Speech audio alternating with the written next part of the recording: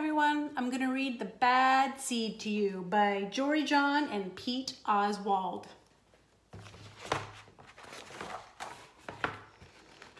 I'm a bad seed.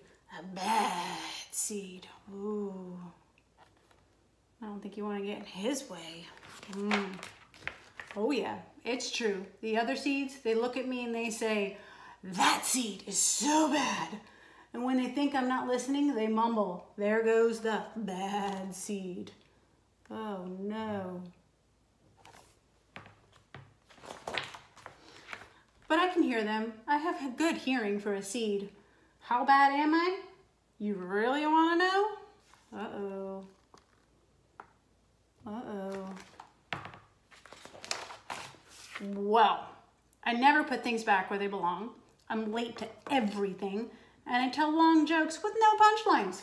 I never wash my hands, eek, or my feet. I lie about pointless stuff and I cut in line every time.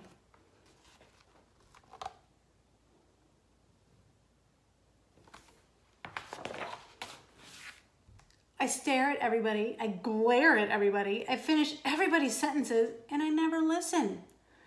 And I do lots of other bad things too. Know why? Because I'm a bad seed. A bad seed.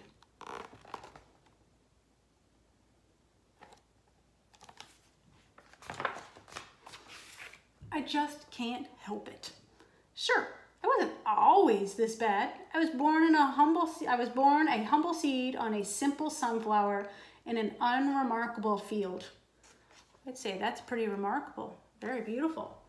I had a big family, seeds everywhere. We found ways of having fun. We were close. There he is with his family. But then the petals dropped and our flower drooped. Oh no. It's kind of a blur. I remember a bag, fresh sunflower seeds, delicious. And everything went dark. And then,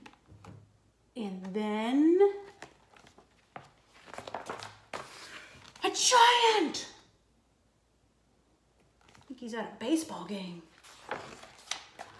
I thought it was a goner. I thought it was done for. I screamed and I hollered, ah! I was spit out at the last possible second. Whew! That was a close call, friends. I flew through the air and landed under the bleachers with a huge thud. When I woke up, it was dark outside. I had a wad of gum had softened my fall. I felt okay, but something had changed in me. I had become a different seed entirely. I became a bad seed. Under the bleachers, and there's his gum. Watch out. A bad seed. That's right. I stopped smiling. I kept to myself. I drifted. I was a friend to nobody and a bad to everybody. I was lost on purpose. I lived inside a soda can and I didn't care and it suited me. What a lonely life. Until recently, I've made a big decision. I decided I don't want to be a bad seed anymore. I'm ready to be happy. It's hard to be good when you're so used to being bad, but I'm trying. I'm taking it one day at a time.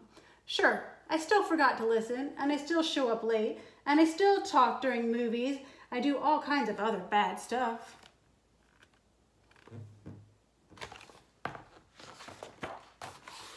But I also say thank you, and I say please, and I smile, and I hold doors open for people. Not always, but sometimes. And even though I still feel bad, sometimes I also feel kind of good. Sort of a mix.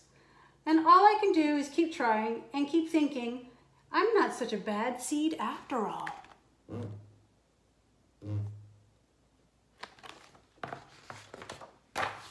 Hey, look, there goes the bad seed. Actually, he's not all that bad anymore. I heard that.